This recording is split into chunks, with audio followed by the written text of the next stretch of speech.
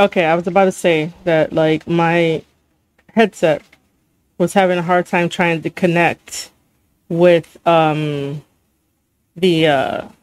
headphones for some odd reason. But this is to be expected. It is to be expected, but it is okay. Why is it not popping up now? What? Is it not connected? It is connected. Why is it not popping up? There we go. There goes the headphones. I need to make sure that I can hear it. You guys can hear it. And we are going to ta-da! I gotta make sure to have the audio on for the interview we're about to watch. But yeah, as you can see, hold on. Over here. So you can download the Uno game and play it while we watch this together. I might as well just enable. Let me see if I have to. I think I have to refresh this. And my face.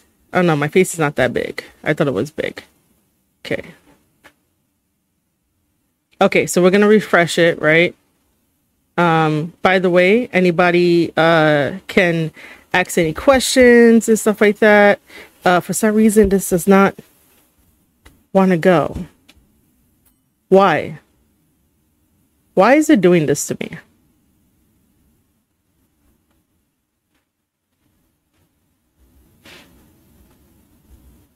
Do I have to do this?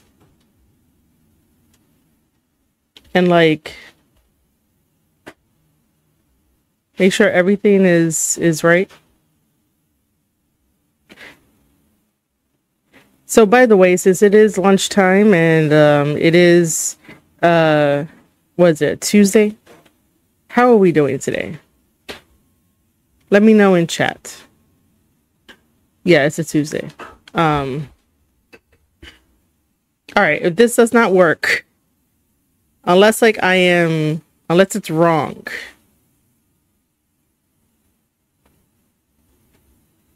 Is it wrong?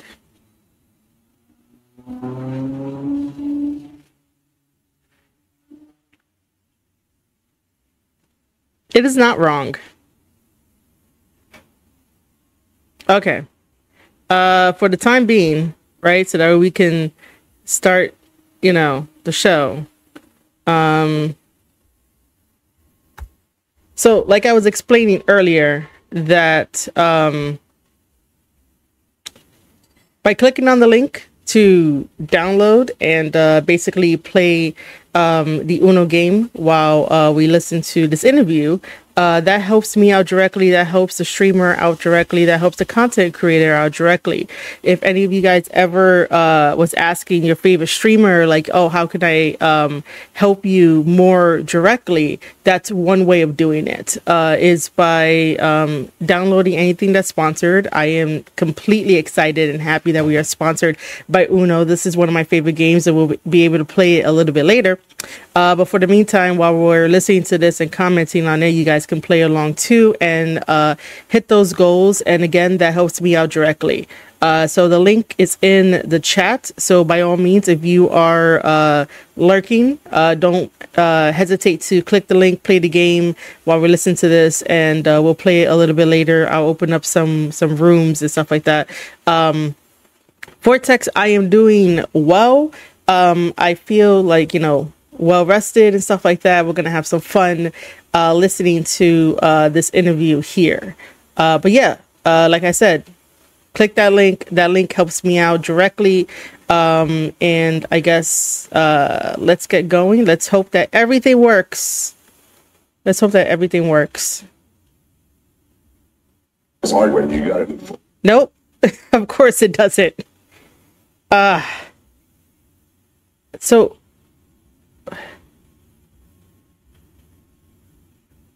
Listen, this is the reality of being a streamer. Sometimes it it works. Sometimes it misses. Because I forget that you have to also put the desktop audio through it. Forward, what's next? But this is what I wanted. I gave up on the idea of working for WWE. When I gave up, that's when they wanted me. When you signed with WWE versus now, it's a huge difference. The first big jump was after my match with Finn Balor. After WrestleMania 40, what was that like? It was emotional. Holding the title in my hand, my entire life flashed. I thought I had regrets. Okay, because it's like super loud in my headset. So, You broke me a few times. Backlash in Puerto Rico. Hands down, my favorite match just because of what it represented. What's a gun? that was a really fun match. By the way, that was a really fun match. World Championship at 41. My best years are still ahead. I want to be in the Hall of Fame. Well, appreciate you making the time. We've been talking about doing this for so long. Yeah, we have. Yeah, it worked out. So, Man, I'm happy to do it. how's life? Life looks pretty good for you right now. Weird. Yeah. Weirdly cool though. And I 1 second, it feels like it's on like a speed timer. But I know it's not. Playback speed is normal. For some reason, it felt like it was going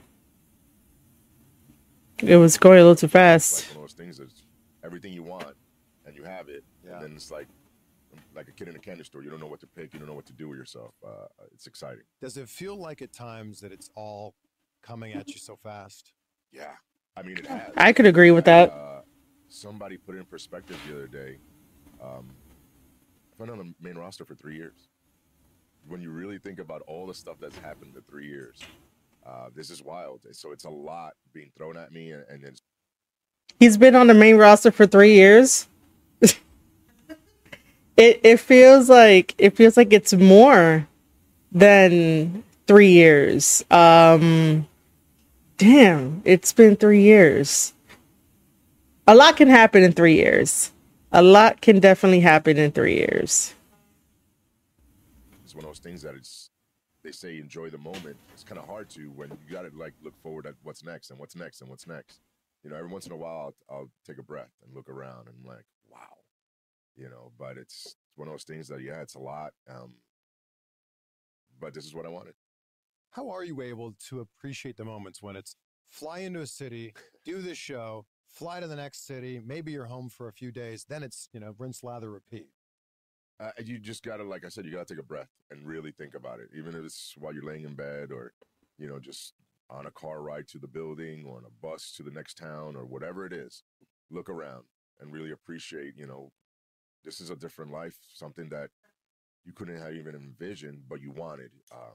And those are the moments that I take to really appreciate it. And every now and then it hits me hard, especially like I said, when I'm alone and like if I have a day home off, I just really like think about everything and just I'm in awe of everything that's happening around me. Like I don't know how this happened, but I'm happy it is. That night after WrestleMania 40, when you laid in your hotel room in Philly, what was that like? If I'm being honest, it was emotional.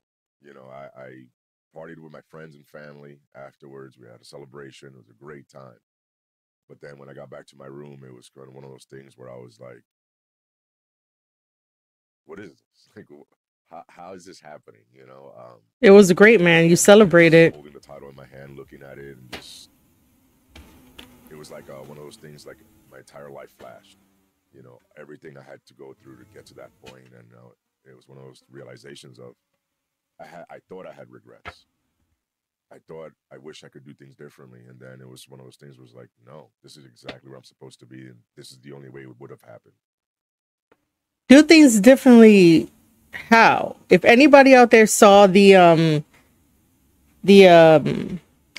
Damian Priest documentary on Peacock, he did a lot of things differently in order to get his spot at WWE and managed to stay there, and he improved upon himself, which is great. Sometimes we get into our own heads, and I know we've all been there at one point or another, getting into your own head, getting into your own way and trying to stop yourself or even like sabotage yourself, and you're thinking there with your own thoughts that, like, you know, did you do enough? Did you do this? Did you do that? What happens if you would have took a different route to get to somewhere else?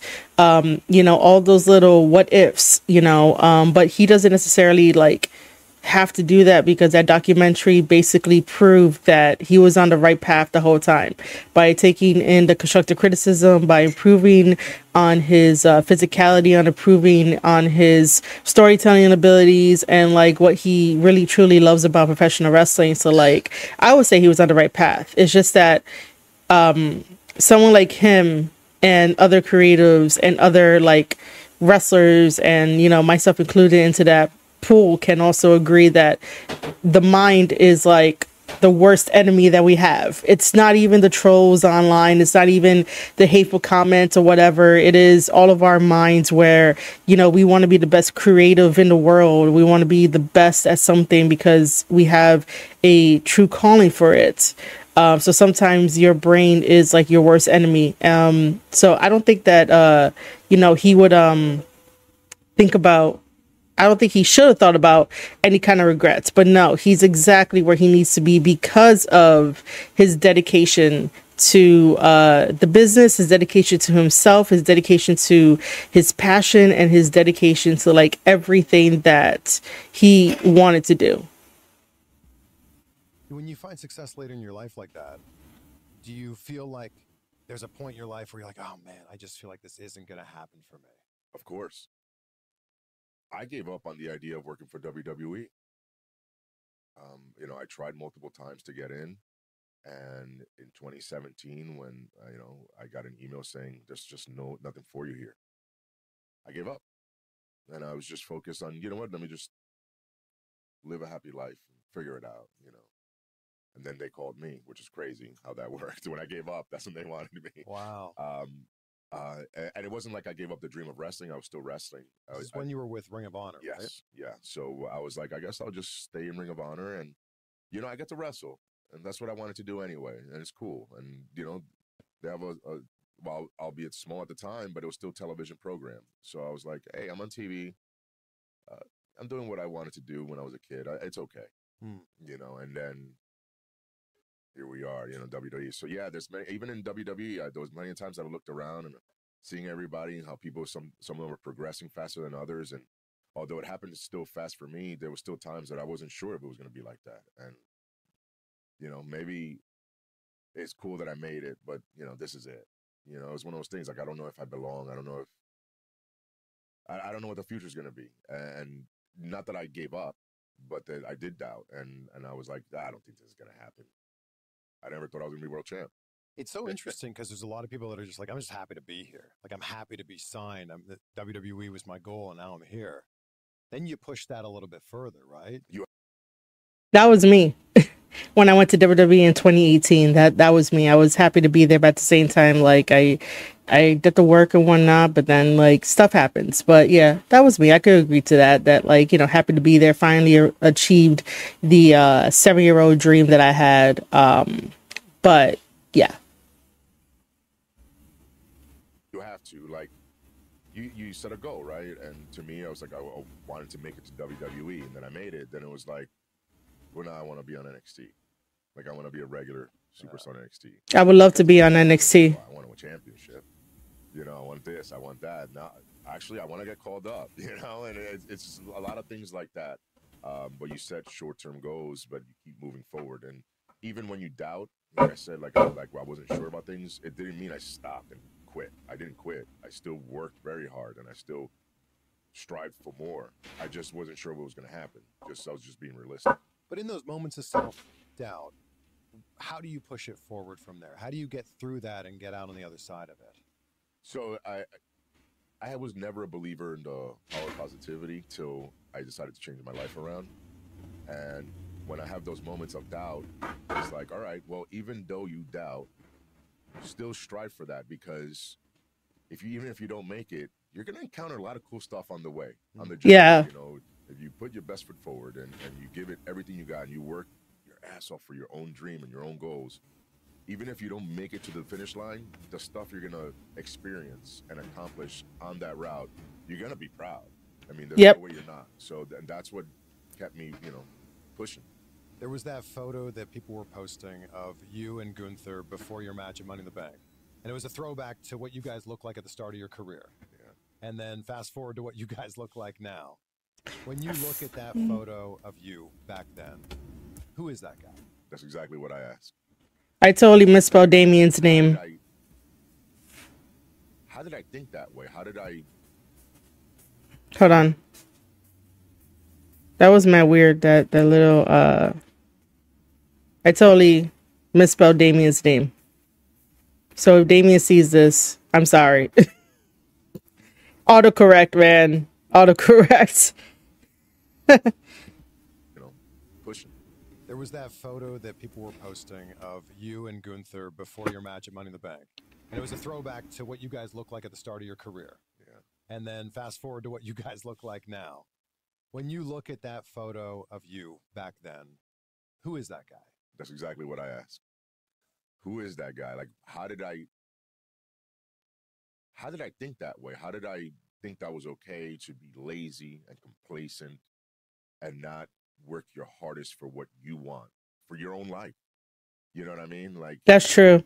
It's wild to me that it's like a distant memory of who I used to be. Like, I don't know that person. It was like, to me, it's like I watched a movie of a character, but I don't know that person.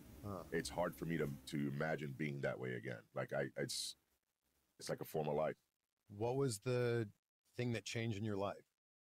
It's weird because I don't, like, I remember the day that I made a big decision. I quit my job. They were offering me more money. Where were you working? I was working a club in Atlantic City. Free apartment, free car. And anybody who knows my Hey, story, Aussie. anything. So that was everything. Literally everything. Yeah. Hey, Aussie, how's it going? Welcome, welcome, welcome. Morning. Yeah, I should be paying attention to Twitch as well. Morning for you, and I guess afternoon for me. This is mad weird. But yeah, welcome.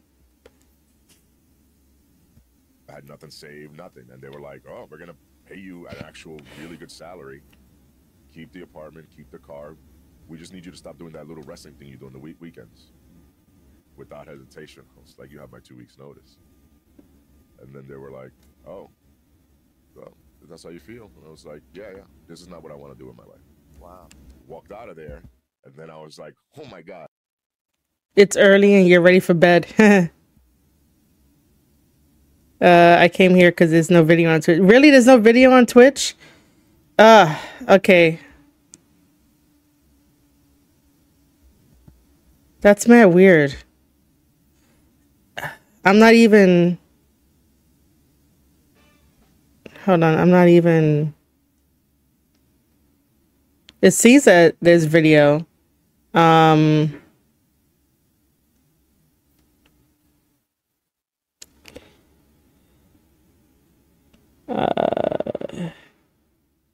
You know what?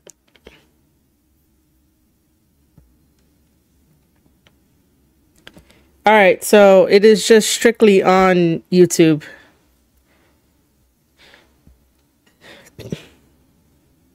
Oh, streams are fine on your end, Vortex? Oh, well, we're going to continue this on YouTube, so we're going to do that. Twitch is just a black screen in your most recent video link. I have no idea. I will investigate that like at another time. I just wanted to get this up and running. Yeah.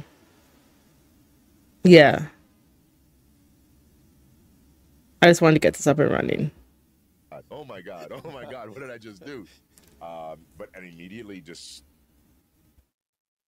started going to the gym. And then dropped all these people that I was surrounding myself with that were basically just telling me what I wanted to hear on the back, you know, just, you're going to be fine. You're good, man. You're 6'5", like whatever stupid compliment. And I would be like, yeah, what's wrong with everybody else for not giving me everything, you know? I just dropped all those people, surrounded myself with a different type of mindset. Yeah, it was like a whole 360. I mean, I completely turned my life around. And again, to the power of positivity, I just I made a decision. I was like, let me give this a shot. I need something to believe in. Let me try. Even though I don't, even though I think it's silly, even though I think it doesn't work, it's not real. And it's crazy how it's not that it's power, it's just when you don't care about the negative stuff, you keep moving forward instead of That's true. Just complaining. Yeah. You just keep working. So Yep. more things are gonna happen for you. And that's how I saw it. I was like, oh wow, now there's an opportunity. Now there's this door opened. And then that's how I got a tryout in with the WWE in 2014 and 2015. Then that's how I got my job in Ring of Honor. Like things like that. I just kept on progressing, and I lost like almost 200 pounds. I think the biggest thing I want to key in on there is try. And I think there's so many people that are just scared to try because That's true. they might fail. It's one of the outcomes Okay. could be this doesn't work out, but one of the outcomes is could work out. Exactly, and that's the fear, right? Like, you're telling me that I tried my hardest, I gave it my all, and I failed. I'm worthless. I think that's what people think. And when I realized that even if you don't make it, it's still cool. Like everything, like I said, like what I was experiencing when the WWE told me no in 2017, I wasn't even crushed. I was like, okay, like I'm happy, like I wasn't like financially set or anything, but I was happy. I was good, like mentally. I was in a good mental place, so I was okay. And then they called me, and I was like, "To see, like, it's crazy how things work." That's why you can't stop, because at the end of the day, at least you'll be mentally satisfied. Like.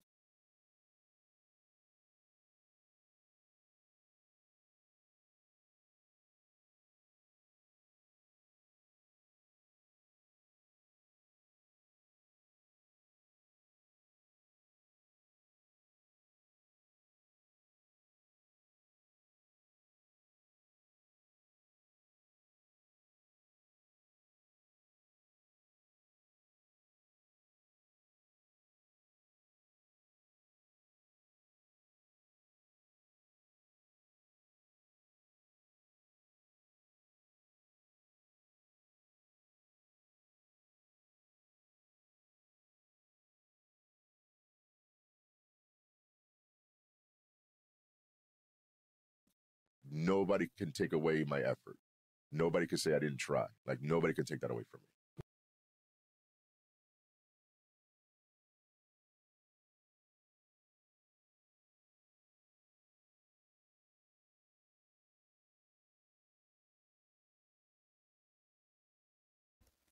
Oh my God. Guys, you get to really see me to be a streamer. Oh my God, you get to really see me be a streamer, man. I had muted my microphone so I could watch the video that Aussie had sent me. Because I didn't know there's going to be sound, and with the new display, not really display, setup of how my mic is, it is kind of like grabbing other outside sound. So I had my mic off. So listen, if you guys ever want to become a streamer or do videos, you have not made it until like you kept your mic muted, like most streamers do.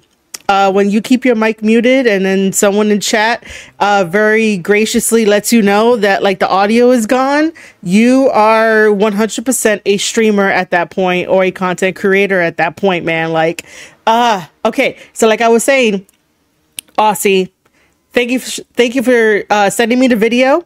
I saw what happened. I currently have Twitch off, so we're just staying on YouTube at this very, very moment. And then once we switch over to playing some Uno, then I'll figure everything out, which I would have to probably like, which I would probably have to shut off the stream and then like come back and we'll play Uno on stream. But yeah, I no longer have Twitch on, so like I don't know the timestamp of you sending the video, but again, I'll check it out and I'll investigate it. But right now, we are staying on YouTube for watching this interview, and to basically continue on with Damian Priest saying that, like, nobody could take away your effort, nobody could take away the work that you have done.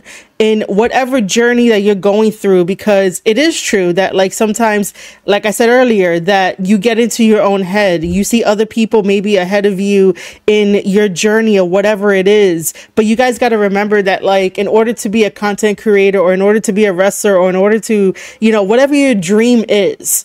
And if anybody wants to like put their dream, you sent it essentially straight after. Oh, okay. Well, you know, it probably, yeah, I'll look into it. But if anybody in chat that is like, you know, watching this or whatnot, if you have like a time, a moment, if you want to drop in like whatever your dream is, just know that your dream and someone else's dream are not the same. Your journeys are not the same. Just like, you know, every wrestler that's out there may not have the same goals as the next wrestler that they're wrestling on the show. You know, everyone has something different, but it's the effort that they put into their journey that makes it worthwhile. It's the effort that nobody could take it away from them because they are trying. And Damian Priest is completely right.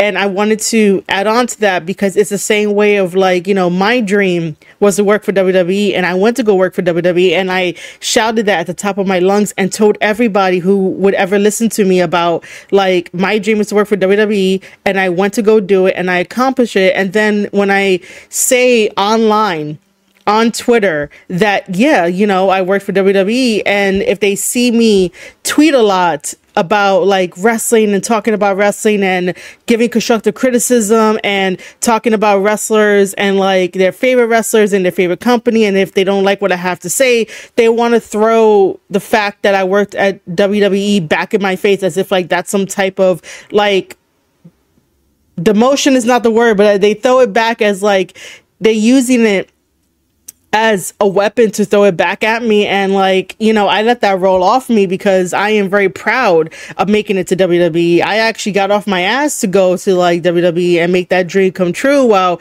the supposed, you know, negative people and the supposed trolls want to do nothing with their life and don't put effort into whatever they want to do. And they get a good feeling about just making people feel like shit on the internet, you know.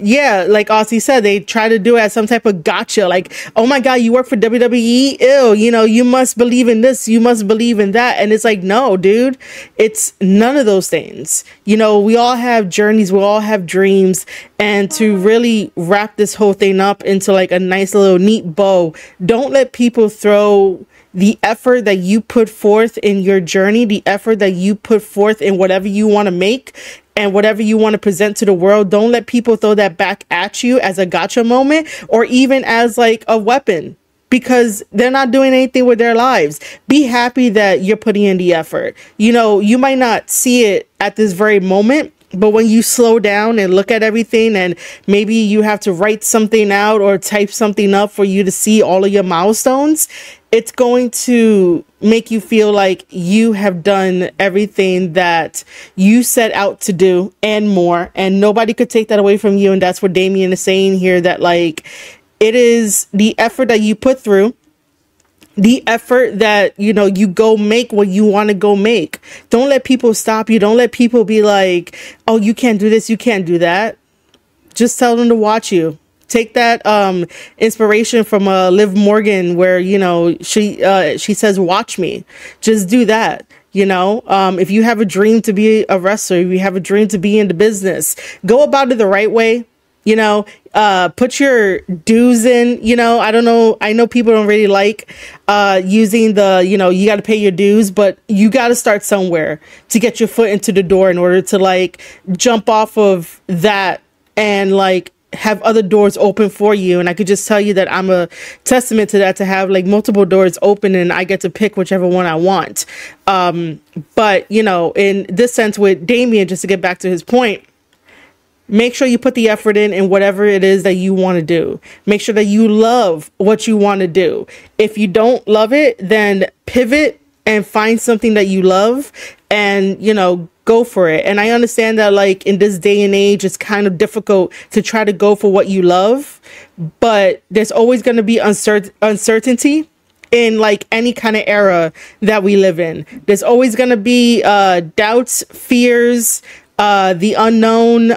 But you know, as long as you're willing to put in the work, as long as you're willing to network, as long as you're willing to talk to people, not even like for like the wrestling stuff, like not even trying to gain access where you're not really helping the company. If you want to, like, you know, do vlogs, backstage stuff, be a broadcaster, you know, do media press, you know, it's a lot more than that. Like, if you go presenting that you go there as a fan just because you want something free, you're not really going to get the opportunities that other people have gotten. And you're probably going to be wondering, like, you know, I put in the effort, but yeah, you put in the effort, but then, you know, you still have to act professional in the setting. You know, we might think that it's all fun and games and everything, but it's really, really not. It's more about being professional, and that's just coming from me. Because every time that I do media press for MLW, I am there very professional. I am running around with a chicken without a head and like videotaping this, videotaping that, talking to the wrestlers, making sure that they're okay, talking to the staff and see if they like need any extra help. If like, you know, everybody is like tied up, but I'm currently, you know, want to help and do what I want to do. And I go and help them if they need me wherever, you know, they need me. But most of the time I am recording, I'm checking on wrestlers, and I am basically checking on fans too to make sure they're okay. But for the most part, like, I know this answer and this extra bit got a little like too winded, but it's just to go to show you that like good things happen when you put out the good energy into the world and you let negative comments roll off your shoulder and you go do what you love to go do. And even if like it is very scary in order to do what you love to do, sometimes you got to take the risk. Sometimes you got to find alternatives to bring in that income and whatnot. You know, you got to think smart. You know, the economy of like streaming and income and stuff like that has changed. And if you learn how to play the game, you'll be okay. But again, you got to do what you love. And, you know, nobody can take away your effort. Nobody can. Because obviously they don't know you. They don't pay your bills. They don't like, you know, pay food for you or whatever. They, you know, they can watch from the outside in, get upset at you, talk all this shit online, and let them keep talking while you go do what you got to do. All right, let's continue the interview. And if any of that made sense to you guys, for anyone that is out there lurking, please make sure to hit that like button right here on youtube.com/Square Circle Podcast, because that helps the video. That helps the video get into the algorithm, and we can have more people here and more people chatting. And if you agree with me, let me know in the chat. This episode is brought to you by Rocket Money. Okay, hold on. I'm sorry, dude. I can't. I can't. Hold on.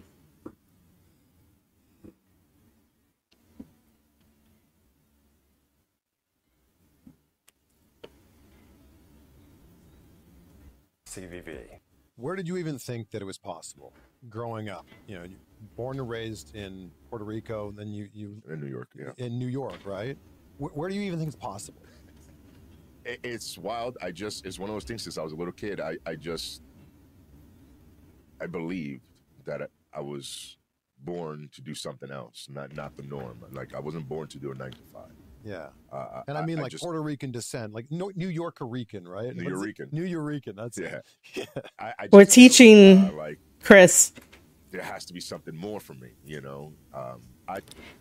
I just can't really play any more like ads since I'm like sponsored by Uno and stuff. Like I can't risk it. But yeah.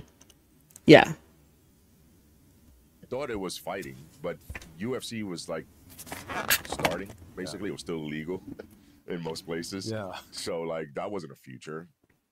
If who knows if UFC would have been like it is now, right? Do you say fighting because you got in a lot of fights? No, but I did that too. But no, I used to train. My father had a martial arts school, so he was trained in traditional Japanese martial arts, and then he had his own school, and he trained fighters. So, and obviously I'm the son, so I had to be the best one. So he was the hardest on me. But so I thought that I was pretty good. So I was like, all right, I'll do this. But then there was really nothing to do with it. There's no money. So after I got out of high school, I didn't want to go to school. Like this is not what I'm going to do with my life anyway. You know, that's the way I thought. And I just, you know, bounced around job to job. And then finally a buddy of mine from high school was like, hey, we always talked about being wrestlers. Why don't we do it? And I've told this story before, but it was one of those things that was funny because I had no idea. I didn't know what indies were. I knew WWF, WCW, and ECW. That's it. That's all that ever existed. And I would see Japanese wrestling in magazines and whatnot, and you know, tape trading or whatever, but I didn't know indies. And then he was like, but he was like, well, I was like, what do we do? Just show up to the Garden when they're there and just say, hey, we want to wrestle? And like, That's exactly what you do. he's like, no, like anything else. Nah, you don't do that. You got to train. You got to go to school. And we found the Monster Factory in New Jersey. Man. And then where does it go from there? Because then it's still a long shot, right?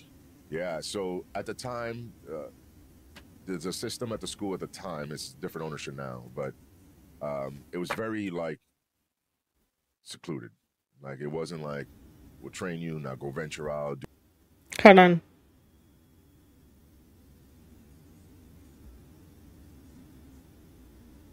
Yeah, the frames are dropping.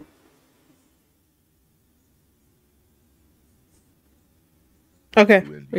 I still, while I was training, had no idea what indies were. And it was basically basic training.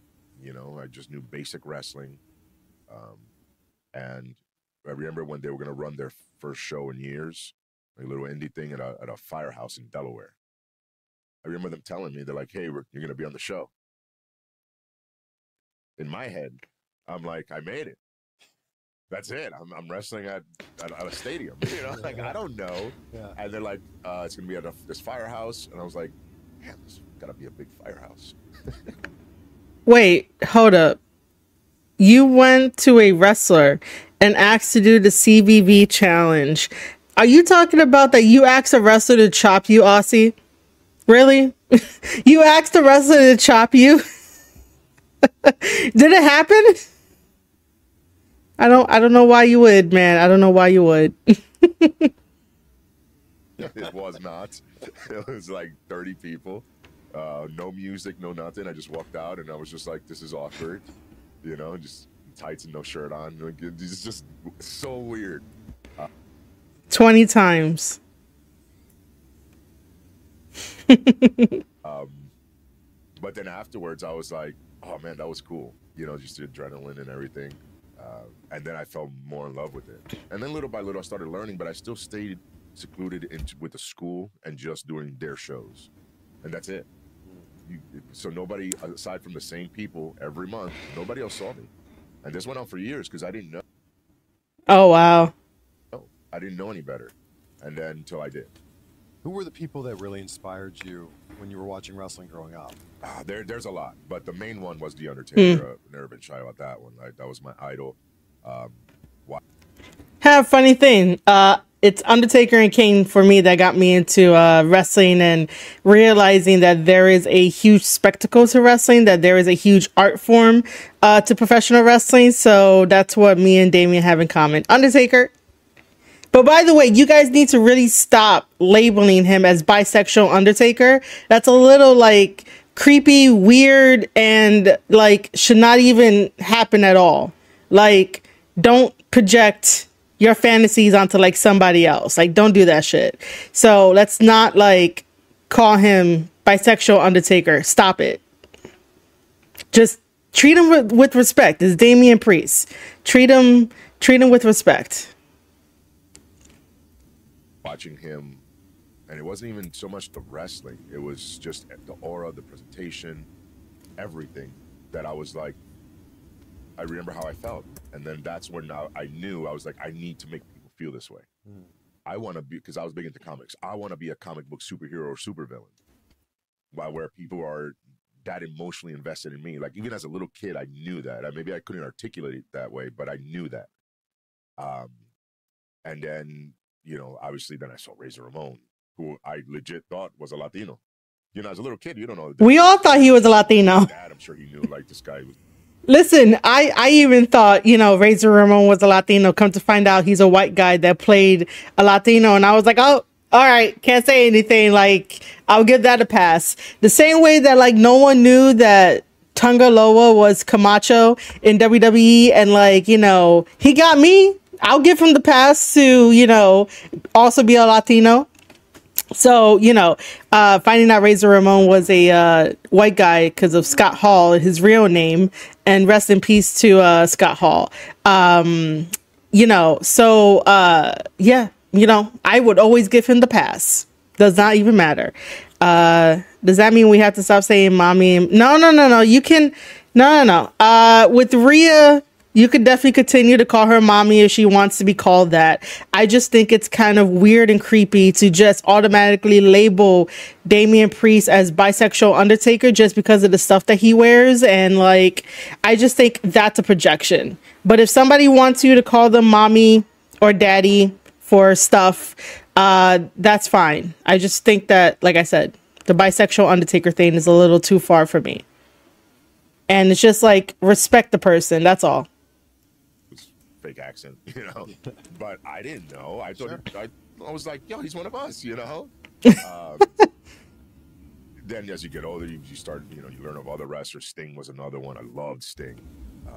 Still do. Like, just the character, especially when he became the Crow. I thought it was the coolest thing.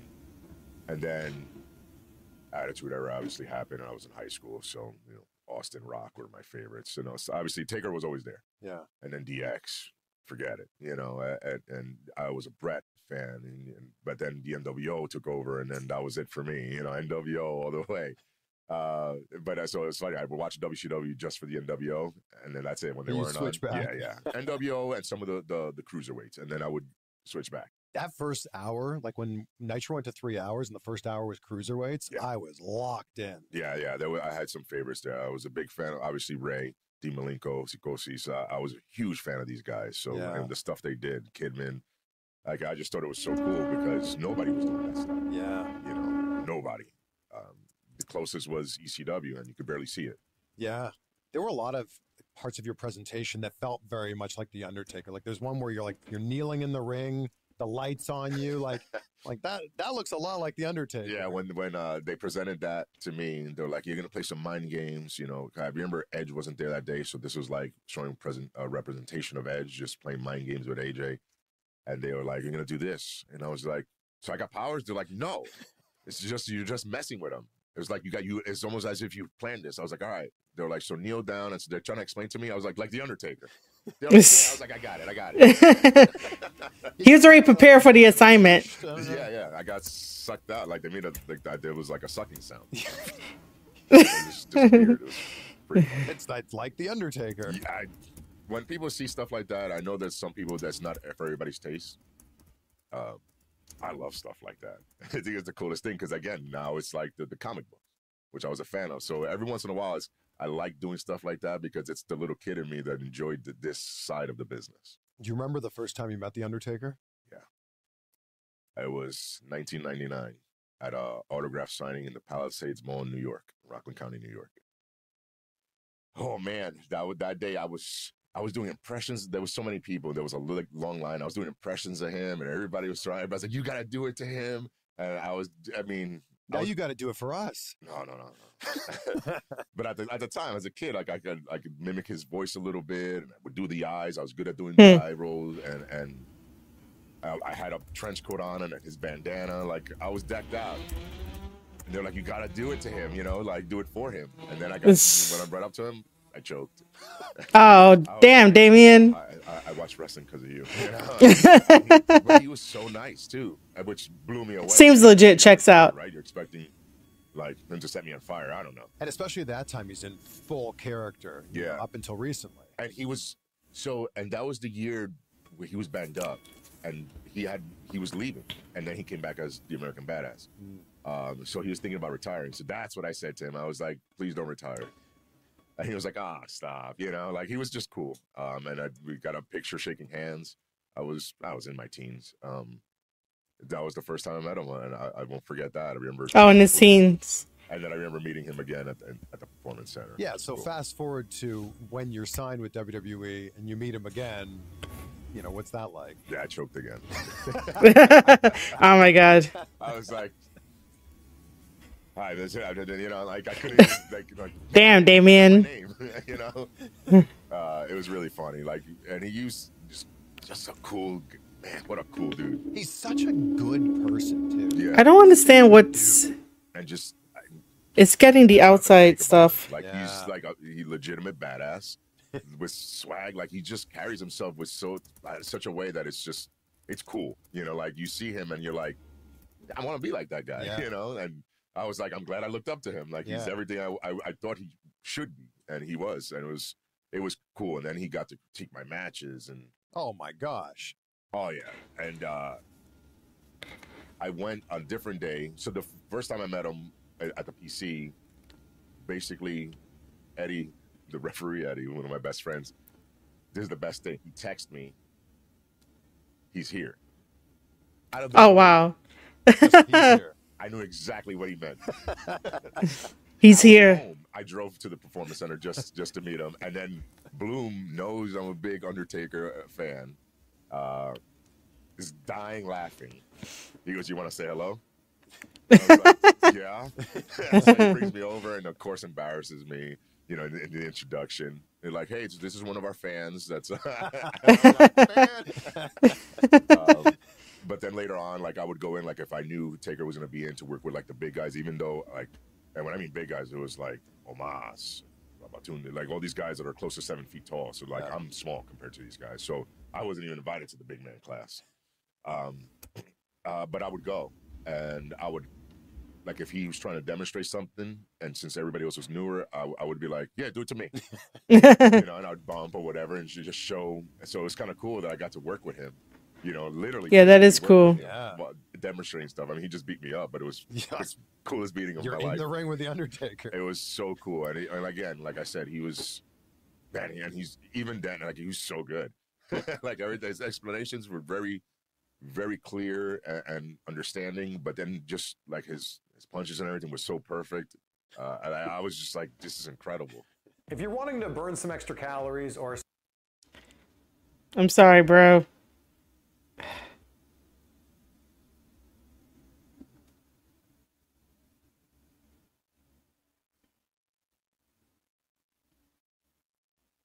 Old Spice. Ah, my God. Hydration body wash. Vanilla and shea. 24/7 more. and the code CVV to save 15. Performance Center, just during the COVID era. I don't know. I can't even explain what happened that day. It was just something clicked, and I just let loose. And I remember getting to the back, and Sean and Hunter were waiting for me. And he was like, "That's the guy I need to see from now on. There's no going back. That guy that was out there, that guy's money. Like you have to be that guy always. He would stop pretending." You know, and Hunter told me, and it's cool because Hunter told me, he gave me advice that I guess Taker had given him. And he goes, when Taker told me this once, when you learn how to just be yourself, you're going to make a lot of money in this business. Mm-hmm. And then he was like, I know, that's weird because how the hell do you not know yourself? It's you. And sure enough, I was like, yeah, what the hell does that mean? And then I figured it out. It's just, we try to be a version of ourselves that we think everybody else expects, which is not you. You're still pretending. I think now it's the closest to really me that you see, you know, especially with the Judgment Day and with Rhea. You saw a different version of me, you know, and I like that I could show off different layers. Like when I did work with Truth, you know, that just showed a different layer to me. Like, oh, I'm a normal person, you know, but Yeah, I'll kill you, you know. But yeah, going back, it was that moment with the match with Finn Balor. He just brought something else out of me, and then Finn and I became boys because after that match, because I was like, of course. oh man, I'd love to do that again. And he was ecstatic about it, and he chose me because at the time I think he was supposed to go into a program with Gunther. The pandemic happened; they just couldn't work, and I think they asked him like, well, who would you like to work with? And he picked me. Wow. And I'm grateful for it. The stuff with R-Truth is so good. Oh, Ronnie. Let's talk about R-Truth, man. R-Truth is great. I mean, look, it goes without saying, at some point we're gonna have to team. Like we're gonna have to properly. The guy is unbelievable how talented of a performer. He actually, I can't even say he's a performer. That's him. Wow. Because we're in the locker room or backstage, just walking by off camera, and guy has me in tears sometimes laughing. It's unbelievable how funny he is, and just his natural way of being. He's just a funny guy and a really lovable person. So everything you see on TV, that's real. That's why, and it's clear as day that he broke me a few times. Yeah, it seems like his goal is to get you to break. When you're on camera. Yeah, of course I it is. remember Hunter also telling me, laughing. Hunter himself was laughing about it. He was like, "You have the worst poker face when you're around Truth." It's like, what am I supposed to do, man? He does it to everybody. It is what it is. I really enjoyed working with him, and I almost feel like that's true. It was like a different version of that comedy, just bringing a different aspect and a different layer to the Judgment Day. Or to me specifically, I think Carly does that a lot, because I react to stuff, and then as soon as they're like, okay, and I just dying laughing, and I'm like, bro, you're really funny. I love working with Carlito. What's the one where Truth got you the worst? Oh man, there's a few, but the one that always comes to mind is we were in the ring, and I know he said something about I could see it in your eyes or something, and I turned around. Because I was supposed to be serious. I wanted to be serious in that moment. For me. Yeah. I wasn't told to, but I wanted to be serious. So I turned around to laugh, and the cameraman is right there on me. And that's what showed on TV, was me laughing and then turning back around serious. That one always stands out to me just because it was in the ring. But there's a bunch of backstages that I just couldn't help. I couldn't help it. It is what it is. Yeah, you just have to go with it. Now feels so effortless. What's the work that you've put in on your promos over the last few years to make it feel so seamless? Before and after anytime I have to speak, I'll go to somebody specifically Heyman. And he just constantly reminds me of where are you from? He goes, you from New York? And I'm like, yeah. He goes, why don't you talk New York? Oh, can't wait for that. Stuff like that. And then he'll critique my delivery on stuff. And then he's always like, don't worry about, don't try to force remembering what you're going to say, because then you lose yourself. That's true. And feel what you're saying and react accordingly. Because you don't have to pretend. You don't have to go out there. And then I think just having those things said to me over and over, now when I go out, I'm not so much worrying about a script or what I plan on in my head just to say. I know what I have to talk about, and just talk and react. And I feel more comfortable.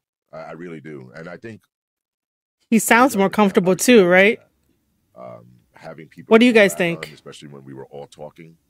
So it's conversational. It just, having your friends there made it so much easier. They took pressure off of you, In those backstage segments with the Judgment Day, your voice booms through, right? You've got this, deep voice, but it catches your attention, right? So if you're in another part of the room, or if you're looking at your phone and they hear your voice, it's like, oh, damn. That's true. Listen to this now. Yeah, it helps. The voice definitely helps. With whether you got a deep ass voice, standing out and drawing attention, it definitely does help.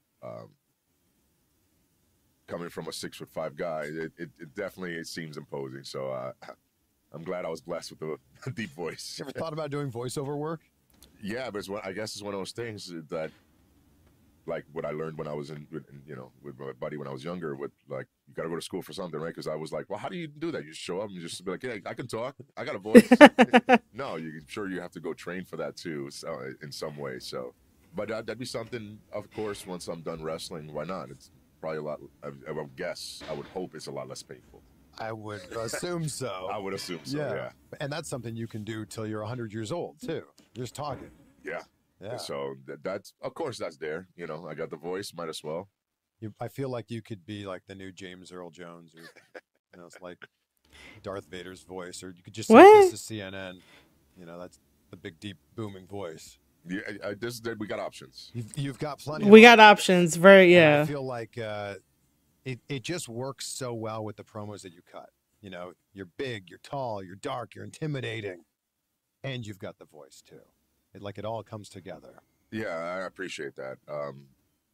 You work where you got. you know, and you know, I've been blessed with, like I said, like you said, the side and the voice. So I used it to my advantage, just like others before me did. You know, Scott Hall, Undertaker, these guys that had imposing voices and size. Yeah. And they used it.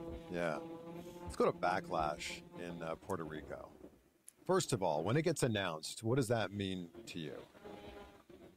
It was when it became official, because what a lot of people don't know, that there was back and forth, that it almost didn't happen in Puerto Rico. And plain and simple, I don't think we would have done the match if it wasn't in Puerto Rico.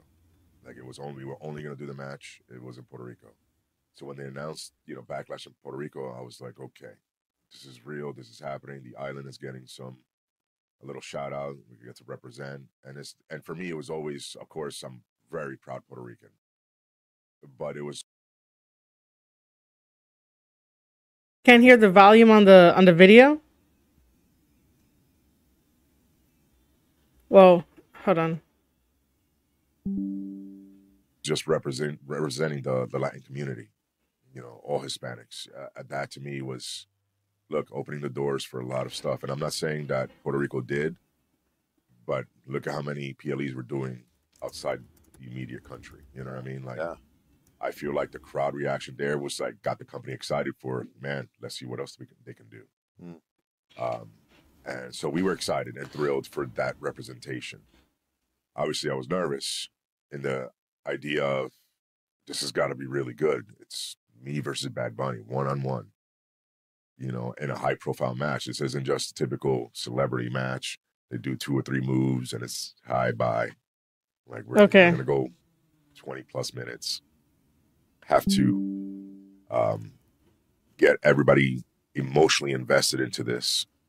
And it's more than just, again, just people clapping hands for a that should be good. People needed to feel sympathy, excitement, fear, you know, all of it. That's what you want. So that there was nerves in that sense. By the way, Denisha, I think I pronounced it correctly. Thank you for tuning in, even though you are... Oh, you just got home from work. I thought you were at work. But thank you for tuning in. I knew that the work was going to be put in on Bunny's side. Like, I did not worry about him not being ready. But you never know of how things are going to play out, you know. So that's a lot of confidence in you as well, to be able to carry the majority of that match and make him look good. And I would think there had to have been a concern in the office too. Like, yes, there's confidence in me, but at the same time, there had to have been like, did we make the wrong decision here? There has to be. You know, clearly they did not make the wrong decision. Thank you. I don't think so either. I don't think they do either. But I'm sure beforehand, because there was talk of changing it to a tag match.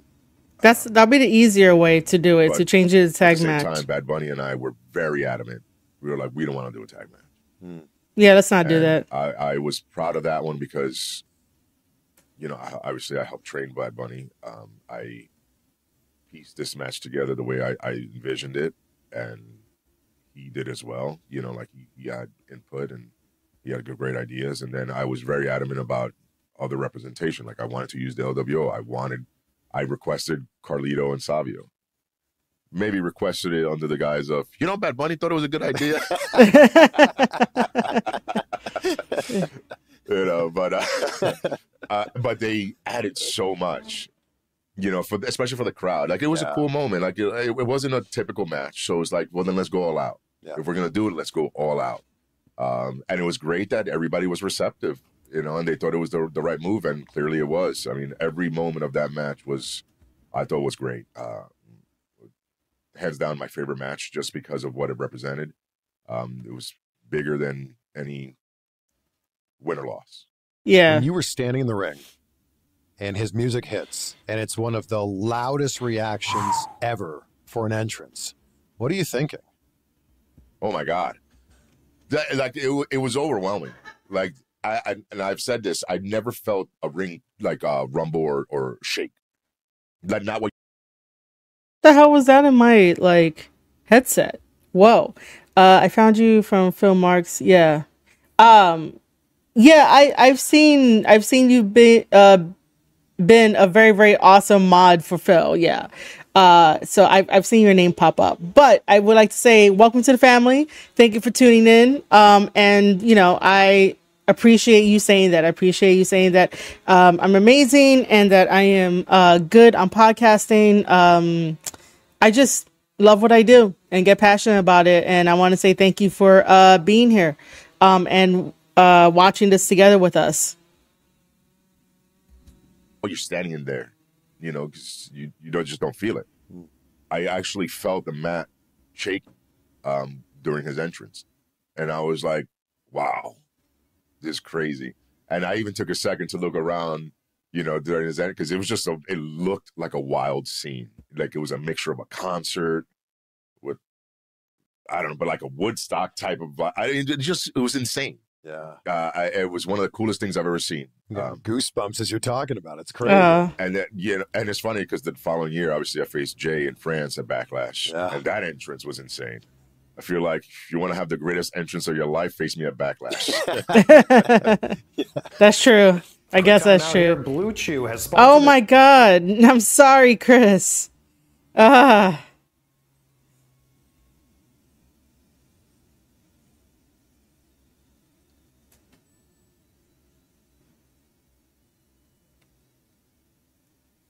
I'm so sorry.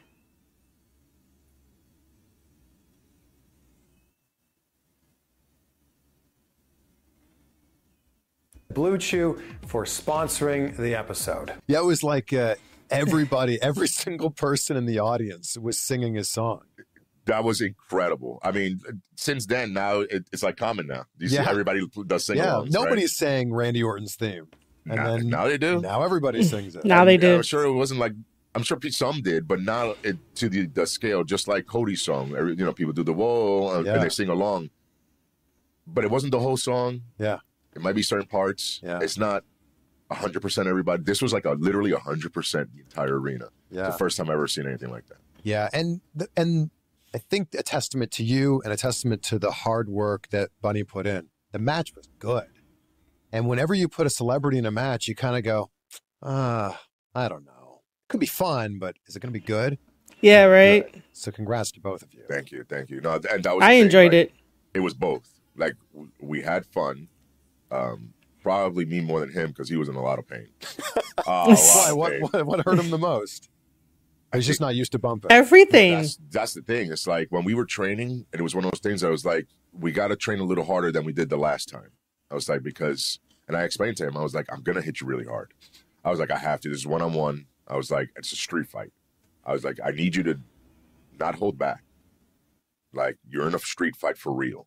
Give me all you got. I was like, I'm not going to give you all I got because you'll die, but I'll give you a lot.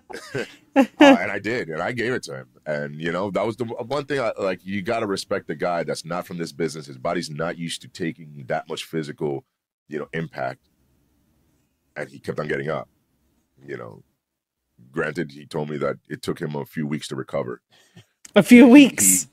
He messaged me like 3 days after, and he was like, I finally feel good enough to walk around. Oh, like, damn. He was like, I've barely come out of my bedroom. Like, I've been in so much pain. He was, I feel like I've been in a train wreck. Wow. And I think the worst thing for him was one of the Kendall shots. And I only gave him one. He gave me like 20 of them. I gave him one shot. But I did tell him, I was like, I'm only going to hit you once. Don't worry. And he goes, oh, okay. He goes, you sure? I was like, yeah, I'm sure. And it was I swung like a baseball bat. Then you rode that momentum, I mean, really into Money in the Bank, right? So when did they tell you you're going to win Money in the Bank? Shortly after, it was like, you know, after that moment, great for the community, great for the island. But now what? Mm-hmm. I just lost to a celebrity at the end of the day, right? Like, okay, that was bigger than anyone lost, like I said, but the show continues. Sure. So now we got that business done, but now what happens to Damian Priest, the character on TV? Mm-hmm. So I had those questions, and then, but I think I don't know if it was already the plan, but after that match, like, they knew they could trust me, like, more than ever. Which is 100% true. Within a few weeks, but then it was with always that wording of things can change. Yeah. But as of right now, the plan is. And I'm, obviously fortunate that plans did not.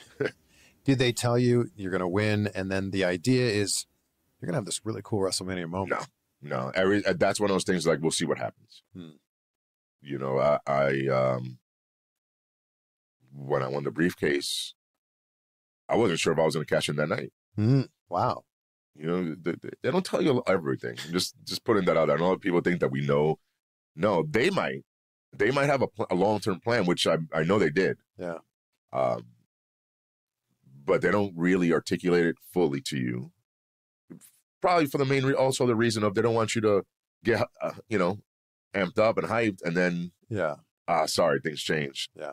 Then you're heartbroken, because that's not cool either. So I'm pretty We sure don't want they that. like to keep it, but but when they do tell you, they tell you but things can change. So take it with a grain of salt type of thing. That WrestleMania moment was pretty incredible. Yeah.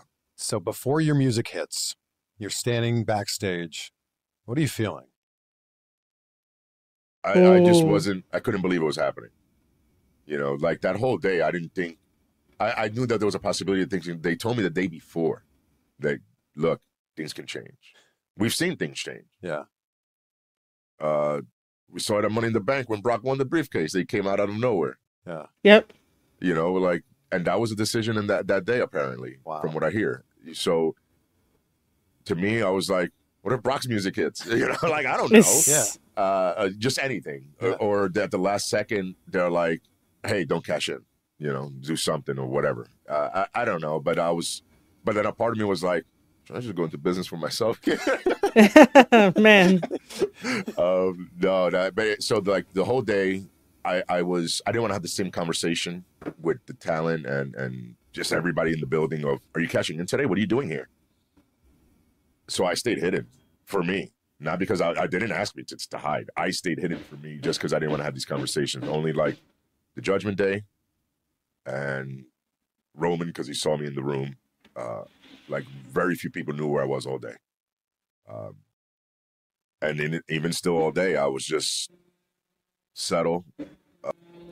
Hey, Lucy, how's it going? Welcome to the stream. Thank you for stopping by. Settle down, because we don't know if this is actually going to happen till it happens. And that's how I treated it. But then when I went up to Gorilla right before the match started, then it was like, oh boy, is this really going to happen? Oh boy, and then I'm sitting there just watching the match and I'm just trying to stay focused on the match and enjoy the match as a viewer to hold my nerves together. But when that bell rang and I was like, oh, this is happening. And I look around, there's nobody telling me no. I was like, everybody's relaxed. Nobody's coming up to me to be like, hey, don't change your plans. All right. It's happening. I'm not listening to nobody right now. It's like, it's over. And that music hit, and I was like, oh. Right before I ran out, all I was thinking about was, I'm not going to sprint because, God forbid, I trip and fall. I was like, I'm going to have a good stride, watch my steps. Make sure I don't trip over the mat. I don't want to do the funny around the corner. Just comfortable. Yeah. Look cool. Forgot all about that as soon as the music hit. Just jetted down, just went around, almost fell. Like around the corner. Thank God I didn't slip. I hit Drew so hard with that briefcase.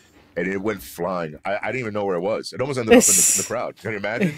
There goes my cash in. You guys up in the crowd, somebody runs off with the briefcase. Yeah. So I hit him.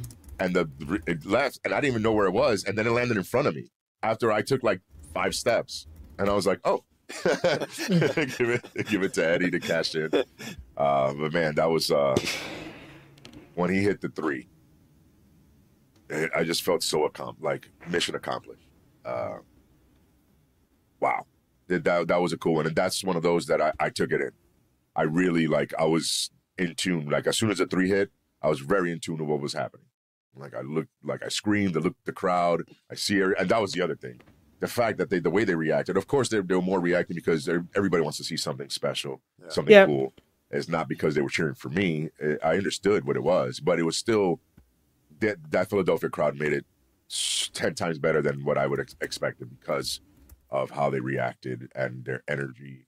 They were hyped, and that, of course, now gets me going, So, I gotta thank that crowd at WrestleMania for making it extra special. There's a lot of people that think like, oh man, I'm 28. I'm way too old to do this. I'm 34. I'm way too old to do this.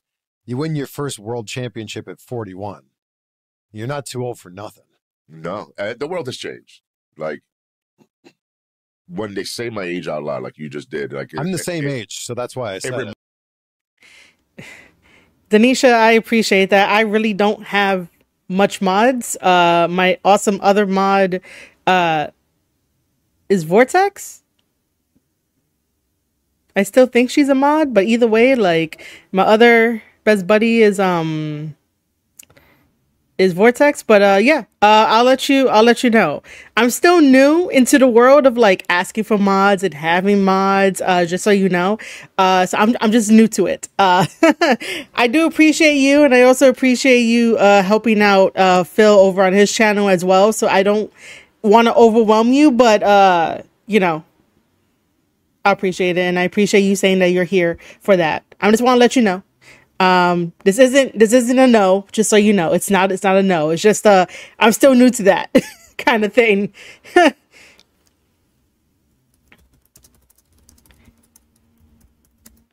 Also, for everyone that is viewing and lurking, I appreciate you guys.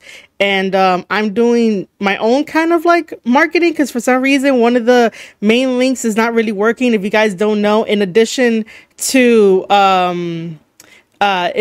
watching this and whatnot, we are sponsored by Uno, which I really do love to play Uno, and we'll play Uno in a little bit right after this interview video is done. We'll play some Uno. And then, yeah, so you could download it. That helps me out directly. That helps out the creator. If you guys ever want to know how to help out a creator directly, especially when, you know, you're always like, okay, you know how you hear about content creators don't really get a fair share of like the revenue share, especially when it comes to like subbing and stuff like that. And because this channel here, the Square Circle Podcast, is not in the YouTube partnership program, so I have to like get sponsorships and stuff like that to help out. So by downloading the Uno game, playing the game, reaching level 10, that helps me out directly as a content creator and a streamer, and it's basically one of my favorite games to play. And we'll play it together in a little bit once this interview is done, but I'm just letting you know that like content creators has a lot more options now, and there are a lot more ways to help your favorite content streamer creator in a very direct way, and that's one of the ways. Obviously, liking the live stream, sharing the live stream, letting people know that we're live doing something cool, that helps as well too. It's the long game. It's a marathon and not a sprint when you want to be a content creator. But I'm just throwing it out there in chat. The link is there. If you want to download the game, play Uno with me, and we'll start doing that in a little bit. But that is how you can directly really help out content creators by doing that and helping out with the sponsored stuff. Aussie, I appreciate you like always, man.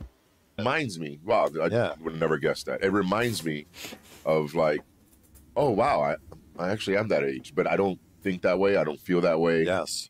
I feel the same way. Maybe I'm because I'm immature. I don't know. That probably helps. Yeah, it definitely helps. That probably helps, I guess.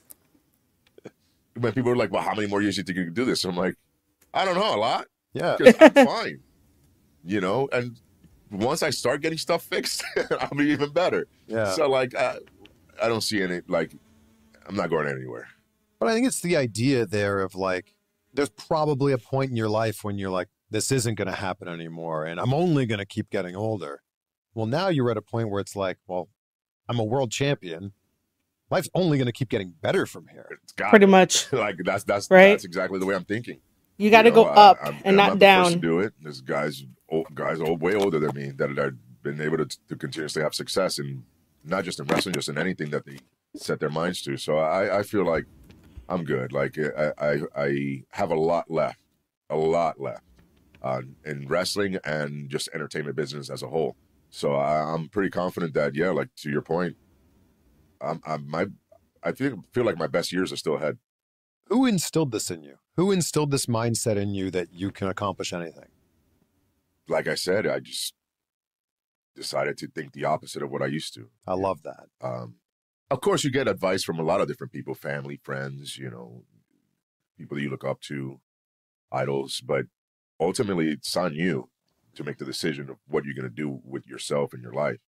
And I just this choice I made, I was like, if I truly believed since I was a kid that I was destined for more than just the average, then it's got to be, and I gotta be this way. I have to be this way, and I have to be not just confident, just positive and willing to do what it takes. When you talk about life outside of wrestling, there was talk about you being in Black Panther too. Yeah. What ended up happening there? It's a long story, but stuff happens. Basically, it got taken away from me, but not from Marvel. Did you have the role? Yeah. Oh, wow. Oh. Because I know earlier on it was like you were reading for the role, you were auditioning for it, so you got the role. Yeah.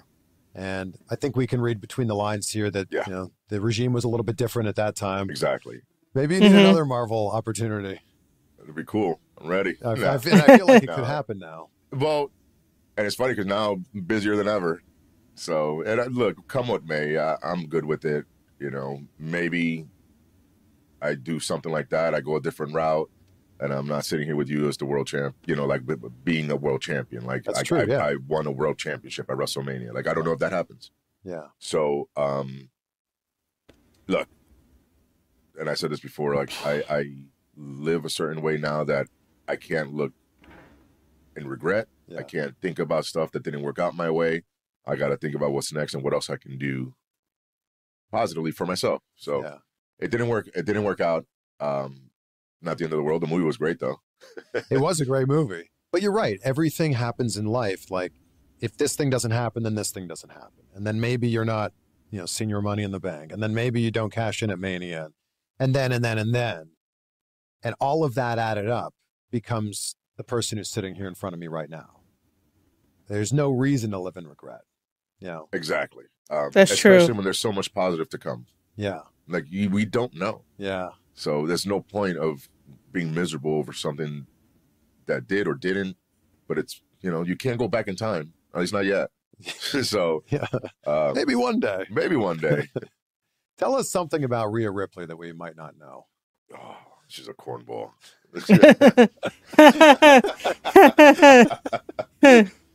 I mean, I think we've, in different, whether it's interviews or in the ring or just social media, we pretty much, we're out there of how we are and what people know about us.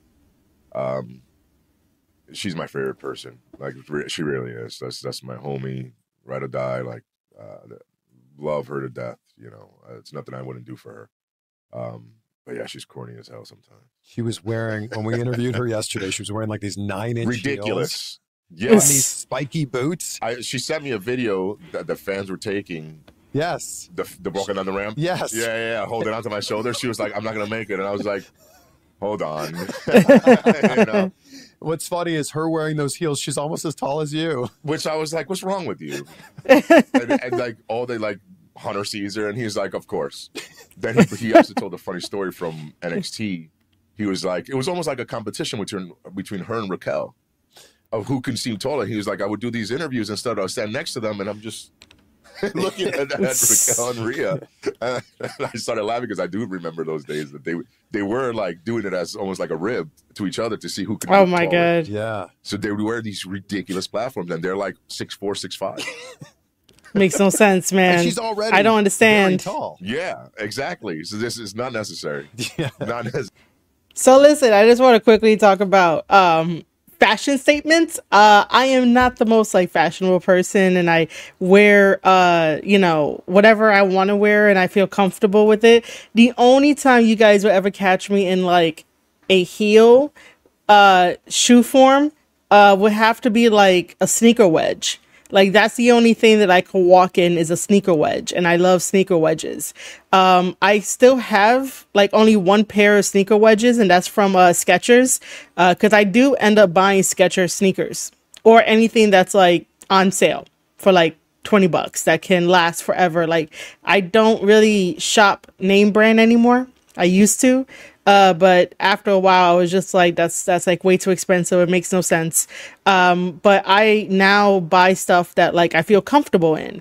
But I would just get myself, you know, some sneaker wedges, some sweatpants, maybe some really good leggings, depending on how they look, t-shirts, graphic tees. If I need to buy something that like makes me look cute for dressing up for an occasion, sure. But yeah, I'm not wearing no 9-inch heels. Like, I don't know how you ladies do that shit. I really don't know how you guys can run around on heels, on very like skinny stilettos, and I don't know how female wrestlers end up going into the ring and you know, fighting with those on. And I'm just like, you could break your ankle, you know? I'm more for being comfortable. And plus, anyway, I've always been a tomboy my whole entire life. So, like, I go with the most comfortable thing there is in the world, which is like sneakers, sweatpants, jeans, a t-shirt, a hoodie, you know, anything that's like comfortable and like snuggable and, you know, comfort. Basically, I don't really get dressed up unless like I need to get dressed up. For the most part, I do like efficient kind of stuff. Yes, I don't know how they ended up like doing that kind of stuff. Like, how do you guys walk around on these fucking heels, man? I don't get it. I really don't. But not to say that like you shouldn't or you can't. You could do whatever you want. You could dress up however you want. But to me, when I see it, I'm just like, I don't understand. You guys have like far more power beyond me to do that. And I think that, you know, you guys have a better engagement on like your core, meaning like your stomach area, like your core area. And I also think that like you guys just told gravity to, you know, F off and that, you know, you'll just be the cute one going down, whatever, and wearing these big ass heels. But, I just want to say that like I like to be comfortable in like what I wear, but I will wear sneaker wedges because they are cute. I haven't worn my sneaker wedges in years, so if I were to try to do it, my calves will lock up because I haven't worn that. But that's like the closest thing to get me into like heels to be a girly girl. Like, I'm not a girly girl. I am one of those tomboys that, you know, like to play rough and tough. Basically that's what it is. Where do you see things going from here? Like, life is pretty great if you're Damian Priest right now. How does it continue to keep going up? It's one of those things that I don't know what it is, but there's got to be more. And I'm just going to keep striving for more, you know. Obviously, I've accomplished some goals, but there's still more. Like, I want to be in the Hall of Fame. So I got a lot of work to do. Like I said, I've only been in the main roster for 3 years. I feel like I need a few more and a few more at a high level. I need just more moments. For me to enjoy with my friends and family. You know, there's a lot more to Damian Priest to go that I need to happen, so that when I actually am done, I could be like, man, I did everything. You know, and I haven't done everything yet. So that I want to do it all. I want to work with everybody. I want to have every moment possible, you know. I feel like that too. You used to do Hit the Lights as your finisher. What was the conversation of like, that looks a lot like the Crossroads, Cody's coming back, you can't use that anymore? That was pretty much the conversation. Actually, they didn't say you can't do it anymore. It was like a conversation of, look, obviously it's a similar move. It's different, but it's still similar. Like, I do it differently, but it's one of those things. They're like, you might want to, but they never said change it. And even Cody was like, you didn't have to change it. I was like, yeah, but if you come back and I'm doing this move, every time I hit it, people are going to think of you. But who had it first? Actually, I don't know the answer. I mean, Tess did it. So that's also similar to I don't even remember. Skipper used to do that. He looks Skipper. Yeah, that's similar. Similar, right? Kind of. I mean, I think even Steiner did it. Okay, all right. The move's been done. Yeah. It's a rolling cutter. Yeah, variations. Oh, of the it. rolling cutter. So, Okay. And he has his own twist, the way he hooks the arms and twists back and forth. I would do it more with, taking my arm out and spinning underneath. But it's at the end of the day, it's a rolling cutter, right? Yeah. So, and I was okay with it, So basically, anytime I face Cody, I'm going to hit him with it. but it's a move. It's not that serious. Like, I think everybody else thinks of it more serious than we do. I really didn't care. I was like, okay, I'll just go back to using the South of Heaven or razors or the flatliner that I do. I wasn't sure which one I wanted to use. Yeah, you're like, I've got a lot of moves. Yeah, and I haven't even started doing submissions yet. So, which I got a few. But that's a page right out of the Undertaker's book. Wow. Yeah, and I have a different version of a Gogo Plata. So okay. But that's what I mean. Like there's a lot of stuff that we can do. Like I wasn't mad. I wasn't upset. Like I knew it, and I just didn't want people to think of him every time I did a move. You know what I mean? Like that's true. You don't really want that. Homage to somebody is one thing. Doing a similar move to somebody who works somewhere else, but when they're working in the same company, on the same show, it's all right. There's got to be a difference. When you premiered the documentary at SummerSlam, what was it like watching it with that audience? Odd. It was, although I was behind a curtain watching, it was very uncomfortable. I remember Punk was sitting right next to me, and I would pretend to be on my phone sometimes just because I was feeling uncomfortable with certain scenes. Just whether I was speaking or somebody in my family was speaking, and it was emotional parts, I would just pretend like I was not paying attention just because I needed to distract myself. And it was because it was a weird feeling of seeing something about you around a theater full of people and then around some friends. It's not something you're used to. But Punk was super cool with it. He was like, dude, this is so good. He was like, don't feel embarrassed. And I'm like, bro, this is weird, but it was odd, but also I was proud because at the end of it, it kind of reminds you of your whole journey because it's not something you think about all the time. Like I said, I think forward all the time, like today, tomorrow, next month. Like I'm looking ahead, not necessarily just constantly thinking about what I've been through. Yeah, this was like a crazy reminder. Even though I did a sit-down interview about it, but as soon as I was done talking, it was all right. Go about your day. Mm-hmm. This was different, sitting there and watching it, and then watching clips and pictures and having your family talk about it. I don't really talk to my family about that stuff. So it was a lot. It was heavy. But I was proud at the end of it. And then the reaction to everybody it was pretty neat.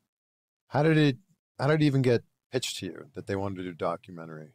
So I went to Connecticut to the headquarters for like some other interviews. I think I went to do the bump and do some other content. And then I was just telling stories. And then when I was done, one of the producers came up to me. He's like, I'm not sure if we're going to use this. But I'm going to show this to some of the execs. I think this is going to develop into something more. I didn't even know what he meant by that. I was like, okay, like what? Oh, all right, whatever. Just had me come out here, just talk for an hour and then like for nothing. Yeah. But I didn't realize what it was. And then they came back. They're like, remember when we told you? And I was like, yeah. And they're like, okay, so we want to do a documentary on you. And I immediately said no. Like, no way. No shot. No. I was like, to show my personal side, like my personal life. I show glimpses. Yeah. Like I've talked a little bit about it. Very, sporadic, like once in a while on the social media I'll post something, but they don't do personal life too much. I'm Damian Priest. Damian Priest is completely different. But then they convinced me with the idea of maybe. Forced to go rogue, hunted from within. This is Call of Duty. What? How do we get a Call of Duty? Oh my God. I can't even skip this. Pre-order now. Well, for all of my gamers out there that like Call of Duty. Before Shopify, were you oh my God, sales at? But now I can't skip this. Shopify, you're easily selling online, in person. I swear, man. Discover how millions of entrepreneurs use Shopify to ignite their selling. Sign up for a $1 per month trial period at shopify.com/YouTube audio. Yeah, Priest is super cool, man. Like, I would love to be friends with Priest, man. I would love to be friends with him. who's in a similar spot that you were in can listen to your words and see your journey, and it could change their life. Yeah. The moment they said they worded to me that way, I was like, oh, yeah, fine. Like, of course, like if I can inspire, like, and that was the thing, if I can inspire one person, just one, to change something for the better for themselves, it was worth doing it. I feel like in that promo that you did with Gunther, that inspired a lot of people. He's talking about your upbringing, you know, and maybe it wasn't as good as his. And I think, Hey, Scully, what's up? Cool. Yeah, I realized that. I realized it was you, the We Want Hendry guy. Welcome to the stream, man. Welcome to tuning in and watching me react to Damian Priest's interview. I couldn't remember your name when I was doing the Twitter space. When I was giving a shout out to everybody, I just remember like the hashtag We Want Hendry. So thanks for joining. Thanks for joining. I think there's a lot of people that see a truth in that and go, man, the way I grew up maybe wasn't that great. Damian Priest is my guy. That's the thing, and that's why I was okay with it. Once it got worded in a certain way and explained, yeah, because people can relate. You know, Yeah. there's a lot more people struggling than there are people that are sad. Yeah. Yeah. You know, that's just the unfortunate reality of the world. So, but I am one of those not supposed to's. So if I'm here, I'm sitting here with you talking about this right now. Why should anybody else? It's possible. It's all on us. Gunther really went in on you on that promo. Yeah. It wasn't very nice at all. And I really went in on that right hand. If you see the way he dropped, like that, there's no phoniness in that. To be fair, I may have told him to say that. Oh. But Okay. it's still got me hot when you hear somebody else say it. Makes a lot more sense now. But it was, especially with the amount of time that we had to put in to make our match of SummerSlam worth, you know, people's interest. We needed to get personal fast and make it intense, and I think we accomplished that. Yeah. What's a Gunther chop feel like? I can't even. There's no explanation. There's nothing you can compare it to. I don't know. Grab a frying pan and have somebody swinging as hard as they can against your chest. Damn. Like, and it's him, Drew. Like these guys, just with these heavy hands, just ginormous people, and they perfected the art of slapping, which is crazy. Right. It's ridiculous. It's brutal. I mean, you see how you've seen it. Yeah. Yeah, it sucks. Yeah. Like, there's no other word for it. It sucks. I hate being marked up like that for like, and it doesn't go away right away. You just mark No, up, of course not. Take a shower, it hurts. Take a deep breath, it hurts. You put on a T-shirt, it hurts. Like, it all hurts. Yeah. So yeah, not fun. Was it your idea to rebrand the Money in the Bank briefcase? Yeah. To make it Senior Money in the Bank? Yeah. It's great because everybody knows your heritage, but now it's in front of your face. It's like, okay, we see it. Yeah. After a few failed cash-ins, I was like, it doesn't seem like I'm cashing in anytime soon. So I went and I was like, hey, got an idea. It's like getting shot by a giant ham. Oh, damn. Priest is one of them guys in that Drew Sheamus Gunther class. Do you mean because of like his size and like how much of a heavy hitter he is when you say that? Which, by the way, I'm going to pause here for just a quick second. For anyone that is new and tuning into the stream, and if you're lurking, please make sure to hit that like button right here on youtube.com/Square Circle Podcast. Because the more likes that we get, it goes into the algorithm of YouTube. It goes into the atmosphere of YouTube. And that's how we can grow and connect and network with a lot more other people on YouTube and grow our community, because it is an us thing. It is not just an I thing. It is an us thing. And thank you guys for giving your friendship over to the stream by us having 529 followers, and even tuning into this stream as well and hearing me talk about the interview and pausing and giving my thoughts. And I welcome everybody that's here in chat. The other thing I want to mention too is that we are sponsored by Uno, as you can tell. Let me see if I'm pointing to it right. No, right up here. I could do one of these. We are sponsored by Uno, which is amazing. I love Uno. I love playing the card game. It is currently on mobile. In the chat, the link, my special link for Uno is going around. Please make sure you download it, play the game, crush those goals. We're going to play it right after this interview. And then we're going to have some fun with that. If you guys ever wanted to know how to directly support your favorite content creator, that is one of the special ways. Currently, right now, the Square Circle podcast is not in the YouTube partnership program. We are getting there, and I am so thankful for meeting everybody. I'm so thankful for people coming by, hanging out, and talking about wrestling, watching the videos, and giving everything so much love. Like, without this, it wouldn't be possible, and without you guys, it wouldn't be possible. So if you want to help me out directly, that is one way by doing it, by clicking the link, downloading the game, playing up to level 10, and helping me out directly as the content creator and streamer for the Square Circle podcast. And I just want to say thank you guys, love you guys, and yeah, it'll be throughout the chat. Yeah, Scully is definitely right. The heavy hitting stiff guys. And I presented it as merch. And they were like, great idea. You know? I was like, you do a custom, and I was like, and I want to be called Senor. You know, like throw a little difference. Like, did everybody that's had different briefcases had like a thing to it? You know, Edge was the rated R, RVD with his, you know, like there was different ones. Mm-hmm. I was like, I want to be Senor. You know, it's the first one. It's completely different, and that's why you're always trying to be different, right? And I was like, we'll do purple, obviously, for the Judgment Day. And then they made a mock of it, and they showed me, and I was like, yeah, that works. That looks cool. And I loved it.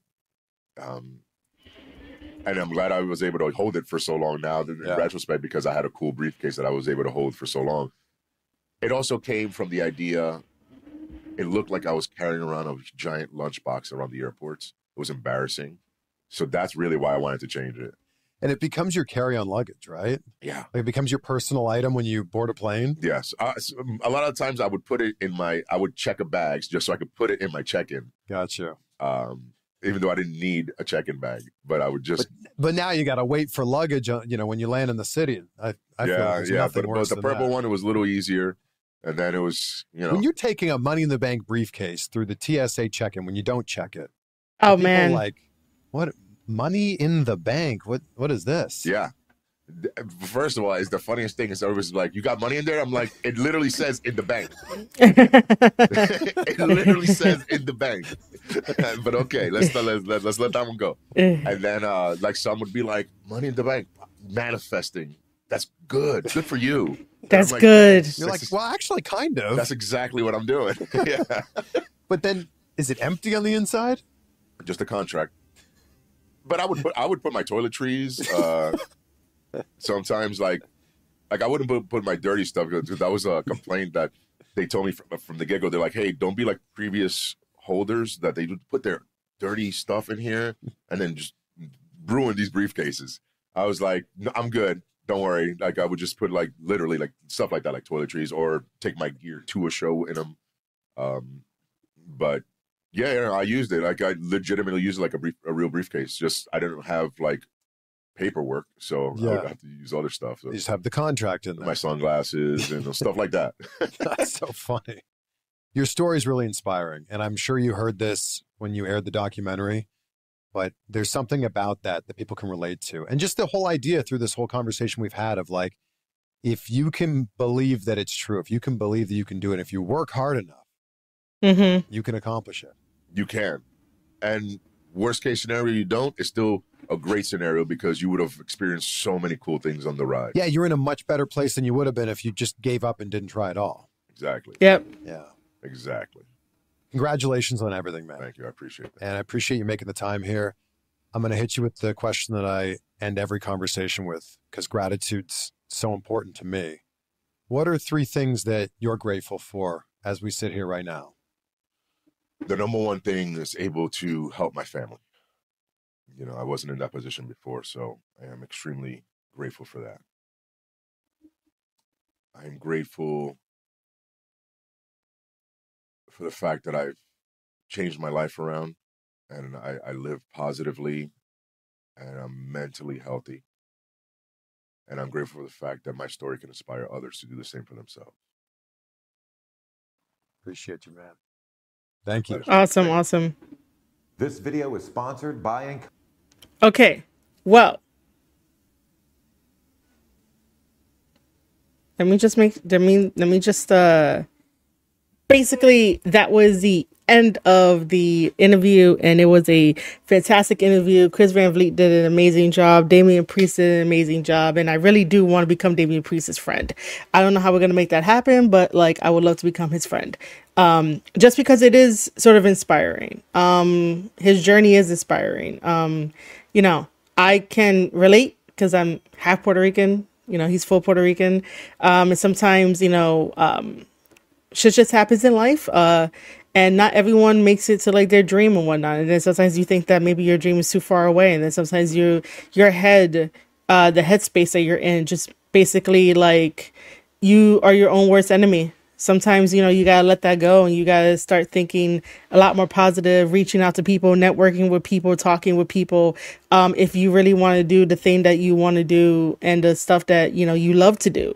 And I think that there's a lot of great gems hidden in the interview that we just saw, which I am grateful for having everybody here watch it with me and chat with me and give their thoughts and stuff like that.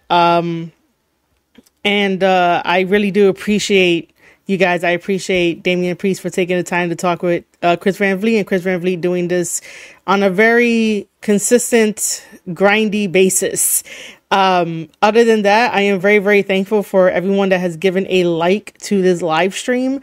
If you have not given it a like and you're just lurking, please give it a like. It helps out in the algorithm. And if you have not downloaded the Uno game, which we're going to be switching over to in just a little bit, if you have not downloaded the Uno game and played, please go do so. This isn't the end of the stream. It's just that I want to switch over all of my stuff completely. But I will say that I feel like streaming tomorrow as well. Probably around the same time to have an early stream so that way I can get, you know, my chores done later on and whatnot. But thank you, Vortex. Hopefully, like, you know, Uno, you know, is amazing. What I do want to do is that I'm going to put this image up here first and you guys are just going to hear me talk. So my buddy, Adam Bernard from the Foundation Radio podcast. Basically, I asked him permission if we can react to Arn Anderson interview because he got the interview with Arn Anderson. I am a huge like Arn Anderson fan, Four Horsemen fan, and like when I saw that, I immediately started cheesing. So we're going to be watching that tomorrow because I got the okay because I asked ahead of time. I'm not going to overload everybody here with watching so many interviews. But if you want to tune in around the same time, like that 12 p.m., 12:30-ish, I know it's lunchtime, but, you know, I just feel I have this thing about streaming like early into like brunch into like a little bit into the afternoon, and then later on in the night if I'm not on a panel with somebody else, then like, you know, that's the only reason why I like to stream a little bit earlier and stuff. But yeah, tomorrow it's gonna be that, so tune in for that. Foundation Radio. I can speak, ladies and gentlemen. I know I can. Foundation Radio by Adam. We're going to be reacting to the Arn Anderson interview. And then I guess I'll be talking a little bit about MLW because I did get the chance to watch Brock Anderson in action. And man, I just love that we're bringing back like an old school style of wrestling, the technical style of wrestling. And that's what I like really, really love. I love breaking down matches that are technical. I do think that wrestlers should have, like, you know, the full package and being adaptable in the ring, and they shouldn't just do like a spot fest after a spot fest after a spot fest. That's why sometimes the indie mindset doesn't really go over very, very well when it comes to like a weekly television show, because like if you get, you know, all your stuff in, right, what else are you going to do during the match? You can't do anything during the match, and then it's going to be on repetition. And then it's like, yo, you just hit a Canadian destroyer like 3 seconds ago. Why are you trying to hit another Canadian destroyer, like, you know, at this very moment? Like, what's the point of that, you know? So I appreciate the technical style. If you are new here, I adore the technical style of wrestling. But like, if you have the full package, you know, show me the full package. Become adaptable, you know. Don't just do the same stuff over and over again. Even though WWE has their wrestlers do that to basically save their moveset so that they don't get injured, because they are wrestling, you know, 365 days a year, 366 on, you know, on a leap year.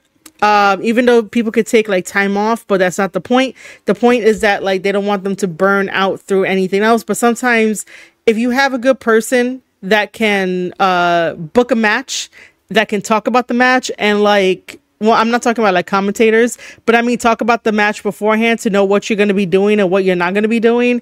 If you plan the match accordingly, like, it should be a very good feel-good time of a match. But if you're just going to try to get all your moves in, do all the high spots, do all the super kicks, you know, do all the Canadian destroyers, like, it's not going to go over well. Anyway, I'm getting on a tangent.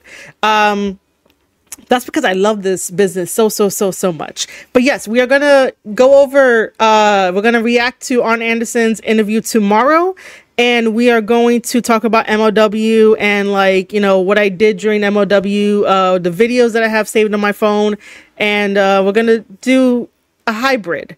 And also, again, play some more Uno. I'm only saying this for this because I'm going to end the stream just on the Damian Priest interview. And then I hope that you guys stay around and we can start playing a little bit of the Uno game and have a good time like that and play for a little bit longer. So I will see you guys in a little bit. Don't go anywhere, but this particular stream is ending. I'll boot it back up. But I want to say thank you guys for tuning into the Damian Priest live stream. If you guys did not see anything at all, like if you just tuned in late, go back and watch it. It's fantastic. I even give some more gems and encouragement because I think that, you know, not a lot of encouragement is out there, especially for like content creators that want to get into the space, or, you know, if you're thinking about starting this, if you're thinking about starting that, if you're thinking about going on your dream job and your journey, you know, you can do it. You can definitely do it. It's just a matter of just know that you're going to have some low periods, and just know that you're going to have some really high periods. You're going to have some milestones. You're going to have some obstacles, and like they all get you prepared for the doors of opportunities that will open for you. But on the flip side, you also have to be professional about what you want to do, how you want to handle situations, and picking and choosing your battles. Maybe one day I could just have a live stream of just chatting to people about, like, you know, stuff on the internet, things that I've learned, and how to handle them. There is no one right way to handle it, but I've always wanted to do like a Q&A with people that end up watching me and stuff like that, and talking with Chad, and let you guys know that, like, whatever you want to do, you can go do it. And even though right now it is a very difficult time, maybe you never know what can happen. You never know. The world of the internet is always constantly changing. There's always different ways to get what you want, and to do what you want, and love what you do. It's just a matter of how you go about it. You know, if you cut corners, you're gonna end up, you know, being at the bottom, and you're not gonna know how to go through that trench. Versus someone that goes through the trench and gets over all the little obstacles and celebrate all the little milestones. And then if they have a setback, they know how to get right back on track. for someone that doesn't cut corners. For those that do cut corners, oh man, it's going to be way, way, way, way, way more difficult for you to get back up on that horse, so to speak. With that being said, ladies and gentlemen, thank you for checking out me reacting to Damian Priest interview by CVV. Tomorrow we are reacting to Arn Anderson interview from my buddy Adam. And then we're gonna continue a little bit later to play some Uno. But by all means, hit that like button, follow the channel Square Circle Podcast on YouTube. And I will see you guys on the next stream.